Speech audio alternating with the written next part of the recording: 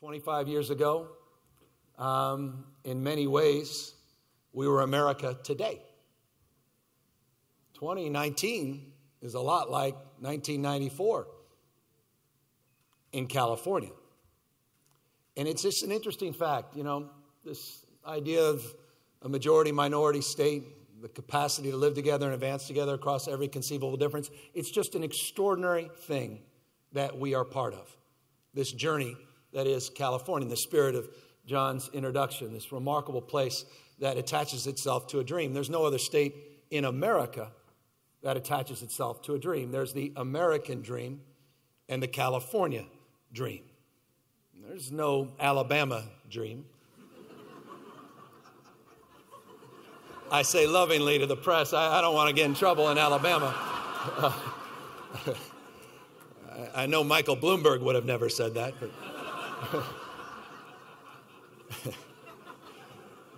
But it's true. American dream and the California dream.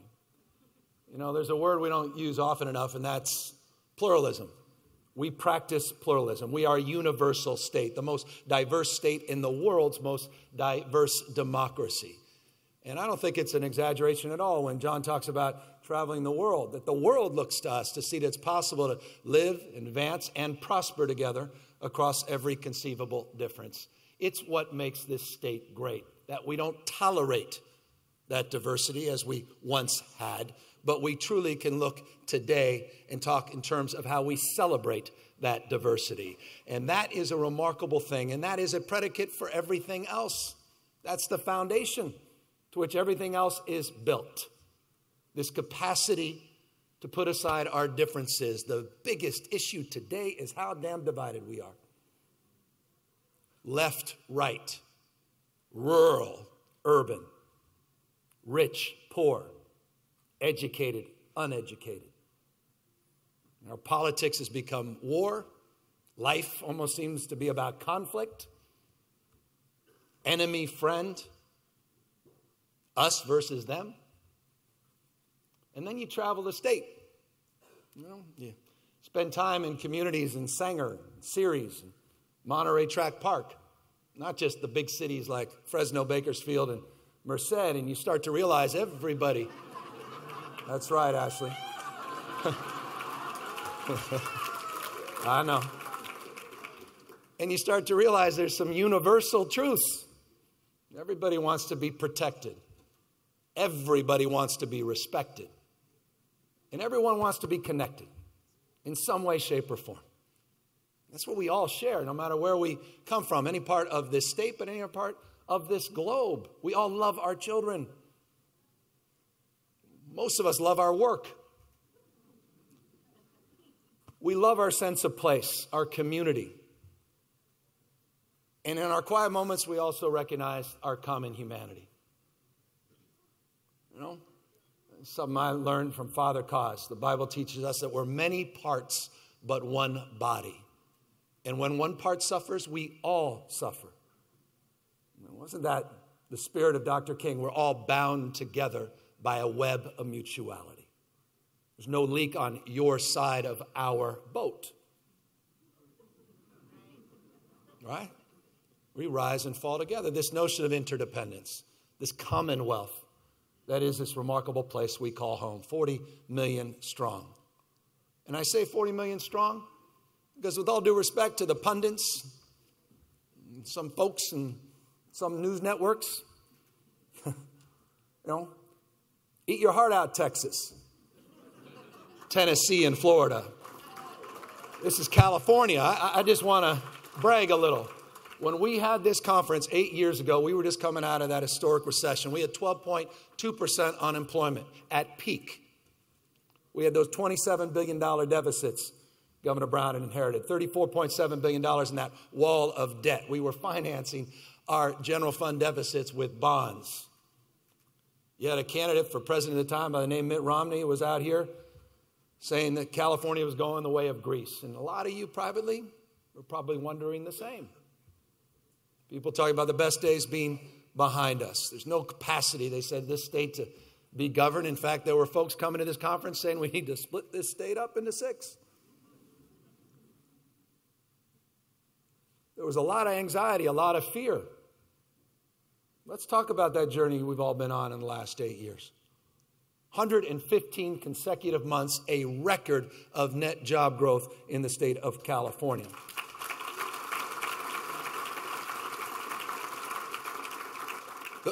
Those deficits have put way to historic budget surpluses. The surplus last year north of $21 billion. We have averaged over 5 years 3.8% GDP growth. Eat your heart out, Donald Trump. The country has come nowhere near close to what we have in our GDP growth. I don't know why we don't talk about this more. The lowest unemployment in California history. Record surpluses. Paid down 100% of that debt we inherited. This legislature, progressive leaders, you know what they wanted to prioritize this year? Paying down long-term obligations. $9 billion commitment over the next 3 years to pay down pension obligations and unfunded liabilities. Find me a red state, let alone a blue state, that uses surplus money to pay down pension obligations. That's California. I don't know why I don't read about this stuff. I'm proud of this state. I was reading the other day, they say, well, there's U-Haul trucks all going to Tennessee and Texas. This mass exodus of folks leaving California. Silicon Valley is finished. The new numbers just came in. We actually outperformed the previous decade in venture capital investment in this last decade. 51% of the nation's investment coming into the state of California. The previous decade, which was a record you all celebrating, was only 47%. We lead the nation still in startups, not just business investments. More Nobel laureates, more patents emanating out of this state. And the great leadership of the folks here running our institutions of higher learning. Give me a break. There is no system of public higher education anywhere on planet Earth that competes with the state of California's UC, CSU, and community college system. Nowhere. Man, I can't take it anymore. All this negativity, all that, navel gazing, hand wringing. I get it. No one's naive. You just had a panel about the issue that defines perhaps more than any other issues, the issue of affordability, the issue that defines our time, and the issue of housing. We get that. That's stubborn. And it was said a moment ago, and appropriately so, it took decades to get here. But you know what? I appreciated Senator Wiener's point. I've appreciated his leadership, by the way, over the years. That guy's got guts, and he's willing to step up and step into this damn debate and take the heat. But we've never been more resolved on these issues. No one's walking away from these tough fights. Think we don't notice what the hell's happening on the streets? Not just of L.A. and San Francisco, but in Bakersfield and Merced and Grass Valley and other parts of the state. The ultimate manifestation of our failure, homelessness. We see that. We don't just feel that. We're not paying lip service to that. We're investing a historic amount of money and focus to address that issue in a systemic way. A historic amount of money and focus to address the issue of affordability and housing in the state. An historic amount of investment to address the issue of wealth and income inequality. But we're doing it in a way that doesn't tear other people down. We don't begrudge other people's success. We're not about redistribution. We're about pre-distribution. We're about creating opportunities and ladders. And we recognize if you're going to get serious about poverty eradication, you have to begin in the beginning. And that means prenatal care. That means focusing 0 to 3. 85% of your brain is developed by the time you turn 3 years old. If you're not serious about focusing those first 3 years of life, then you're not serious about addressing the rest of one child's life. Focusing a historic amount on preschool, not just Head Start, early Head Start, preparing people for kindergarten. An historic amount of investment in our K through 12 education system. Historic amount of investment in special education, into our educators, into quality, focus on quality and retention. Historic amount of investment this year, $1.66 billion in higher education of new money this year, all while balancing our budget, all the same time living within our means, all with an eye on the future, because none of us is naive that we're going to enjoy another 10 years of robust economic growth. I'm proud of this state. I'm proud of the energy and the vibrancy and the incredible diversity and creativity that's at play in the legislature. I didn't know how much I'd love this damn legislature. I know everyone says, oh, people in politics all for the wrong reason. They all didn't get hugs from their mother when they were kids. And that's true for some, there's no doubt. We've got a president in the White House, clearly didn't get hugs from his dad. That's a whole nother speech. But Tony Atkins? I mean, you don't know how good you got it. I mean, someone comes from out of state, lives the American dream, and then starts living the California dream and ascends to the leadership of the California Assembly and then to the Senate, whose purpose and passion is not politics but policy, because her purpose and her principle is the best politics is a better damn idea. That's the only reason she's there. And the partnerships and the collaboration and the work that her colleagues doing, Anthony Rendon, his passion and purpose around early childhood education. We should be so lucky. We're working together, Republicans, not just Democrats. Ask Assemblymember Gallagher. Ask the folks up in Butte County. We didn't stop going up to Butte County because it's a red county and a Trump county. We care about those folks. We'll have their back. We'll never threaten state funding to be pulled because we don't like their politics. We're all in this together. Californians. Proud. So, look, I don't want to belabor this. And it's like a therapy session for me this morning. I'm going to feel real good after this. But you may not be if I continue on like this. So I want to respect your time, but I want to make this point. What I love about this last 8 years and this journey we've been on is we've been refining. We've been iterating. And we recognize that good enough never is. And we recognize we've got to fill these gaps, not just with rhetoric, not just with lines that are predetermined applause lines, but really start to break things down into focus. I couldn't have been more proud in the transition. My first meeting we had in the transition, first formal meeting, was up here in Fresno with Ashley and her team and what became of this Drive Coalition. And they started to break things down, not just talk in broad strokes terms about the issues, the stubborn issues of poverty and the issues of race that underlie some of these issues and those tensions, but to focus on what we do and how we amplify better behaviors, not just locally, but regionally, and begin to focus on amplifying better behaviors at the state and federal level. It is a remarkable accomplishment. All of you that participated in that Drive collaboration. What you put together, that document, is as good as it gets. It is the spirit of regions rising together, and it's a template for this state. It really is. And so my commitment to you is to make it real, to follow through on our commitments. I don't want to run the 90-yard dash on a lot of those proposals. We've got to be here for the long haul. Not just situationally, a sustainable mindset. That's a value proposition.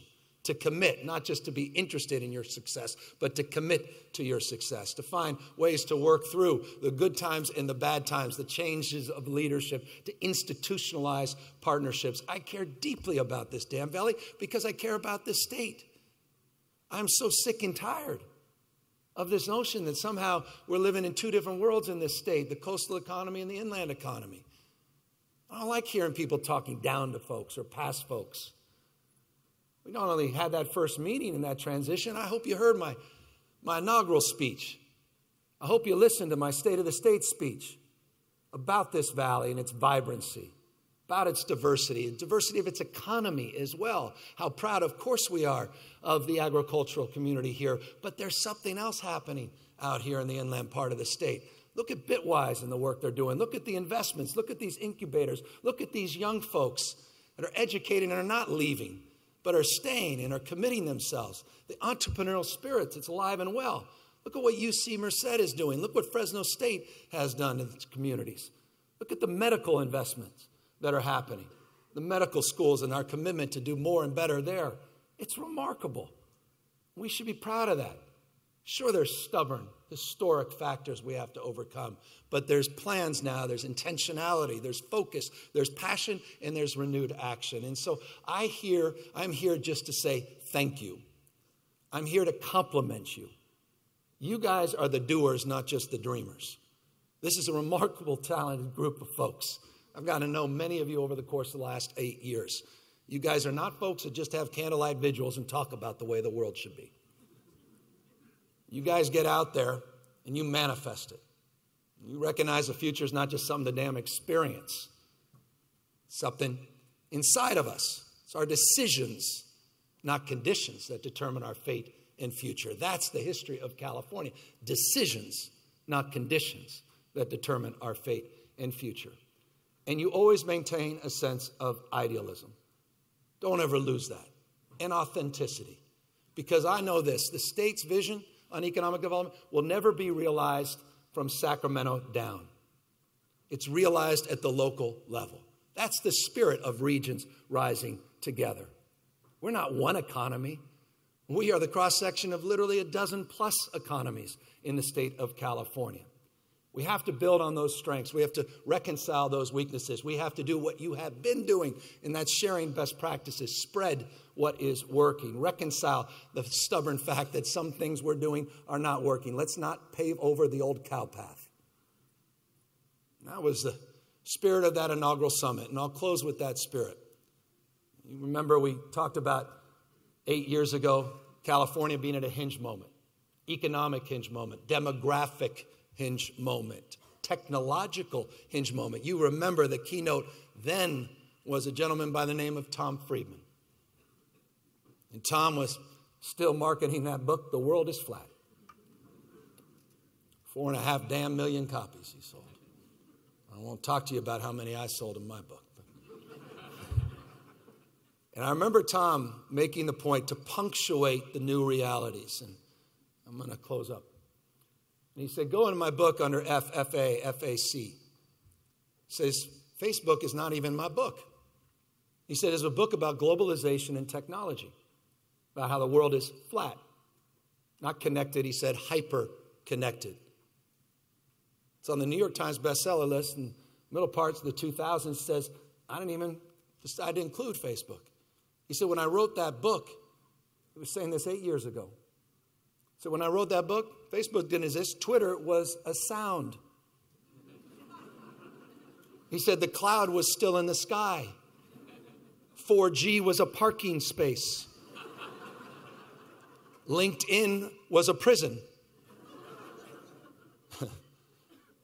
Big data was a rap star. Apps were things you filled out to get into Fresno State. And Skype was a typo. Right? All those things are ubiquitous in our lives, but they didn't exist just a handful of years ago, going from something old to something new, this remarkable hinge moment. With that opportunity, with that challenge, a lot of whitewater, a lot of headwind, but a lot of opportunity. And we are so well positioned to take advantage of these trend lines. No state in America better positioned to take advantage of these trend lines. As long as you continue to maintain your sense of purpose and idealism and hard-headed pragmatism. In closing, I know this, the best is yet to come in California. Thank you all very, very much.